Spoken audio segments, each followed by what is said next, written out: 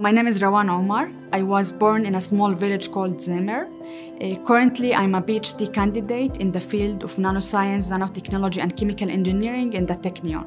In my research, I developed smart wearable nanosensors and biosensors. Our last research was developing smart microneedles, which are very small needles embedded inside a sticker. It can monitor many parameters inside the very thin layer of skin, including glucose, salts, and pH levels. It can then send the information to the doctor and the patient, and this way to prevent the complications of the diseases.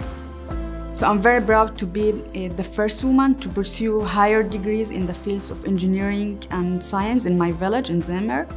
I believe that by science and technology we can make an influence in our world and in our community and country. So now I'm delivering a lot of lectures in my village for students in order to encourage them to pursue their higher education, to pursue the degree and to fulfill their dreams, whatever it was.